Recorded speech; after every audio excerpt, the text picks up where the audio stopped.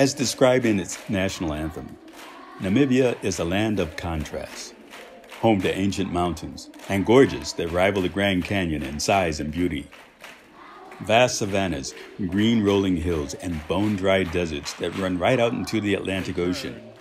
Here you'll find giraffe and elephants roaming freely in the north, herds of oryx, springbok, desert horses in the south, and almost anywhere you look, you'll find kudu, ostrich, jackal, baboons, and warthogs lazily grazing along the roadside. With a population of approximately 2.5 million, the people of Namibia are equally varied. Tribal and ethnic groups include the indigenous Ovambo, Himba, Herero, Damara, San, and Nama, as well as the more recently introduced colored, bastards, and whites.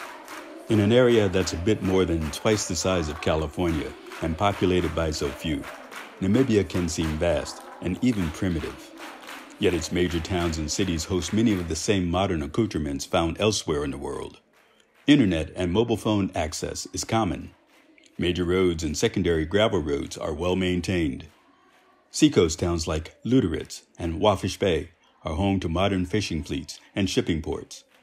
And rush hour traffic in Windhoek, the nation's capital, will have you believing that all of the country's 2.5 million citizens live and work in the immediate area and all travel by car at the same time. Yet small towns and settlements dot the open landscape, some so remote that access can be difficult during certain times of the year. It is against this backdrop that the Namibian government attempts to provide free education to all its citizens. But what is it like to teach in a place of such wide contrast? My name is Ellen Nell. I'm a teacher at Oranjemund Private School in Oranjemund, and I teach English for grade 6 and 7s.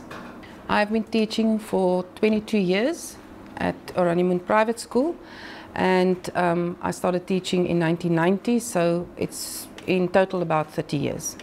I am Tamara Ines. I teach at Westside High School, Swakopmund, which is a town in Namibia. I teach grade 7s, 8s, as well as grade 9s. I teach them Afrikaans, second language, as well as English, first language. I started teaching at the tender age of 21 years, so I have been in this profession now for 7 years. This is my 8th year. Hi, my name is Martha. My last name is Mvula, and I'm a teacher. Well, I've been teaching for 10 years. That's before I left for studies for 3 years, and I'm back to teach again. My name is Mara Bekes. I'm the principal of Ambrosius Amatenya Primary School in Oranjemund. I'm an English teacher and I'm the principal of the school. I've been teaching for 30 years now. This is my 30th year. I started teaching as a young professional back in Keetmanshoop, my hometown, and I've been teaching here since 1997. I was promoted into the position of principal in 2014. So this is my 6th year. I can say that I have really been inspired by my high school teachers. I saw them as role models, and I saw the impact they made in the lives of children. Particularly in my life, I really looked up to them and I kind of wanted to be like them. Namibia is a country that is basically plagued by poverty, and the only way that we can alleviate and eradicate poverty is by equipping our learners with knowledge and making them educated citizens so that they can contribute to society. Originally, I didn't want to become a teacher. I actually wanted to become a journalist like my mother and my uncle. But then I got a scholarship to study teaching, and ever since I've been a teacher, and I just enjoy it so much because it's so rewarding. I'd rather teach children than trying to work with adults, which I did for a short while, behaving like children. So with children, you know what to expect. You know this is how they behave, and they want to learn, they want to absorb. So that in itself is very rewarding. Since my high school days, I always had the passion of becoming a teacher. I always had the desire to work with children, especially with children, and to teach. So immediately after matric, I embarked on my studies, and I went back to the school where I matriculated, and I started teaching there. It's always been my passion, and 30 years down the line, it's still my passion. The most challenging part about my job is that basically Namibia needs more schools. I have a problem with the overcrowded classrooms. Approximately 45 learners are squeezed into one small classroom, and with that we face major disciplinary issues. Parental involvement is not as it should be. As you know, most of our learners come from homes where they have single parents, and a single parent often struggles to discipline a child at home, so they come with these issues to school and they disrupt the lesson, and it's easy to do so in a big classroom. Okay, what else is brought about with the overcrowded classrooms? A lack of resources. Textbooks are insufficient. We have free education in Namibia, so we cannot ask learners to contribute or parents to contribute money towards the school. We have to basically rely on fundraisers, and because of the finances, the lack of finances, we often do not have enough copy paper or ink that we can supply quality material for learning to our learners, and that hampers education. I think the most challenging part about my job is having to be a teacher at the same time as an admin. I think admin work takes up so much time, and you won't really have time to do a lot of other teaching duties when you have a lot of admin stuff. And also the fact that you want to also teach the students so much, but because of the lack of resources, you can't really do as much as you would want to do. The most challenging part about my job is the fact that we have children from many different cultural backgrounds. We've got children who come here and then some of them can't even speak English properly, and you have to work with all of them. We've got children with, you know, the situations in their homes are not very happy, if I can put it like that. So basically I think you've got a class with let's say 18 individuals, and each one comes from a different background. Some of them they all speak different languages at home, and we have to get them all together and try to keep each child in mind when you are teaching, and where they come from, what original, you know, their home languages. I think my biggest problem is that parents nowadays are not as involved as we would like them to be. They see us, some parents, I don't want to generalize, but I think many parents see us as the children's caretakers. We just cope with it, you know. It's also part of the job, is that some children are going to need a little bit more love than others. As I said, my job is twofold. I'm a teacher and I'm a principal. So what's most challenging about being a teacher is definitely resources. You don't always have everything that you need, although you have the ideas. And being the principal, the main challenge is to make sure that you do the best for every single child that's at your school. And that's what I'm trying to do. Well, I love being a teacher mainly because I get to interact with so many students from different backgrounds, and I interact with these students not only while in the classroom or while teaching, but also through extra activities such as sports and singing. I conduct a choir at school sometimes, so that is actually one thing I love about being a teacher.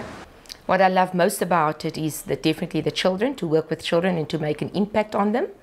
And I also celebrate every single success and achievement of every child, because I take the time and effort to make sure that I know every child at my school and that I follow through on what they are doing, what are their strengths, their weaknesses and everything. So when I see a child in front of me, I must be able to call up a profile of that child the minute I make eye contact with the child.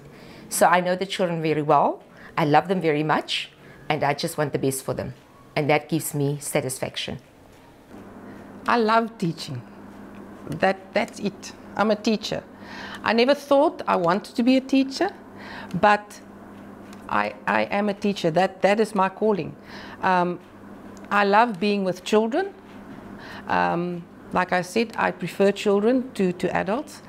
And my best friends actually are also teachers. So that the best thing is that we can discuss things, and they understand your situation because they are in a similar situation. But I think teaching is really a calling. You're either a teacher or you're not. I really enjoy what I'm doing. I love to teach children and see the light, you know, when they get something, and that is the reward. So what I would like the whole world to know about Namibian teachers is that despite our media painting a very negative picture about our teachers, I would like them to know that our teachers are a group of dynamic and enthusiastic people. First of all, we are faced with overcrowded classrooms, a lack of resources. But regardless of those challenges, we stop at nothing to go the extra mile to provide the best possible quality education to our learners. If a learner suffers or struggles to get stationery, we take money out of our own pockets to buy it. If we would like to make our classroom environment colorful, decorated with posters, the money comes from our own pockets. If we want to use technology in our classrooms and have PowerPoint presentations, we buy our own LCD projectors, which is a quality one, is valued at 6,000 or more. They teach the holistic child. They bring music into their classrooms. They show pictures. They let the learners play games, throw a ball around. So that is what our teachers do. They really go the extra mile to ensure that learning is not a boring thing, but fun-filled. Sadly, contributing factors like parental involvement, poverty, lack of resources, or other things from home, those factors aren't looked at. It's only the teachers who are responsible for bad results. I mostly applaud the teachers of Namibia because I think they are very hardworking, considering the resources that they have. Of course, there are teachers who are working in great environments like I did, but I would say that I know of teachers who are really working in hard conditions, but then they are focused on getting the child to a certain level that they want them to. So I would say that it's important to really appreciate what you have, the things that you have, and not take anything for granted. I want them to know that Namibian teachers are of very good caliber. The quality of teachers that we have in our country, I would say, is fairly good. But with the lack of different things like resources and things, we don't always have access to whatever we would like to have. But we make do with every single thing that we have. And the message is definitely, you know, doesn't matter where you find yourself, what your situation is, just do the best that you can every single day, as long as it's for the children. I always say to my teachers, I'm prepared to fight, as long as it's for the children. I've been teaching for a very long time. So I have come from, I started teaching before independence, or the year of independence. And at the school where I was teaching then, it was quite restricted. And then independence came, and all of a sudden things were different. So what happened was that I had to start adapting to new situations and new challenges, because the schools became multicultural. And here we've got a class with many different children from different backgrounds and cultural groups, which makes it so much more interesting. You learn so much about them and about their cultures, which I think is very important as a Namibian. As Namibians, we need to know about all the different cultures. If I look at my classes for this year, I have children who speak Afrikaans, I have children who speak English, I have children who speak Oshivambo, I have children who speak Namadamra, I've got children who speak Herero. Those are their home languages. And they all come here. We teach them in English, but they still are who they are. They are Ovambo, they are Herero.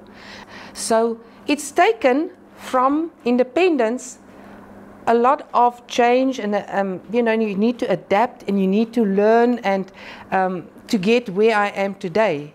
But I think I've really learned a lot, rather than just being at a school where it's only one group with one language, because this is not what Namibia is. We are a country with many different groups and many different languages, and we should be proud of it.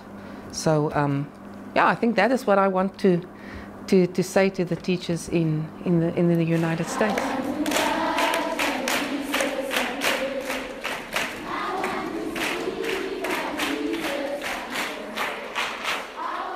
They turn and face a different direction every time.